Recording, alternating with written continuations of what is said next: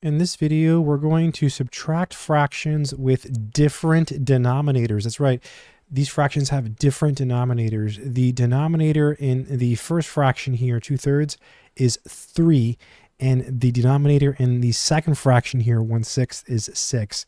So they're different. So we need to make them the same in order to subtract.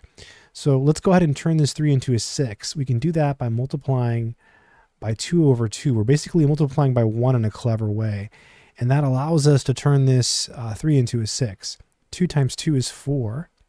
2 times 3 is 6. So now we have 4 over 6 minus 1 over 6. And so now because we have the same denominators, we can subtract. So you keep that common denominator and you subtract 4 minus 1. And 4 minus 1 is 3, so we get 3 over 6, which is the same thing as 1/2, right? It actually simplifies to 1/2. So 2/3 minus 1/6 is actually equal to 1/2. So hopefully this has been helpful to someone out there. Good luck.